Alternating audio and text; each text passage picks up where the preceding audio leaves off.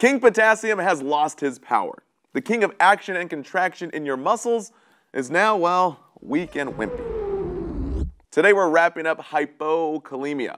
So hypo meaning low, cal meaning potassium, emia in the blood, so potassium less than 3.5 in the blood. Now, potassium's main function is to maintain heart and muscle contraction through keeping each muscle cell charged or polarized via this sodium-potassium pump.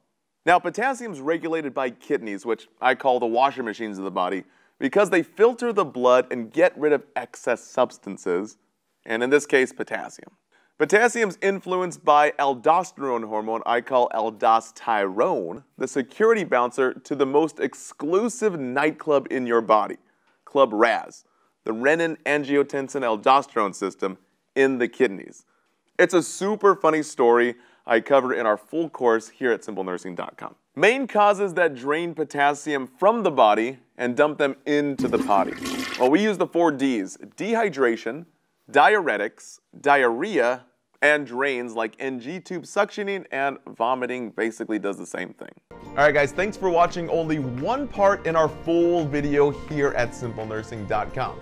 If you guys click the link right here, you can get access to our full course as well as our new quiz bank, which is really nifty. And also guys, don't forget to subscribe to our YouTube channel right here. And last but definitely not least, a big thank you to our script team and nursing family who helped us put together all these nifty videos.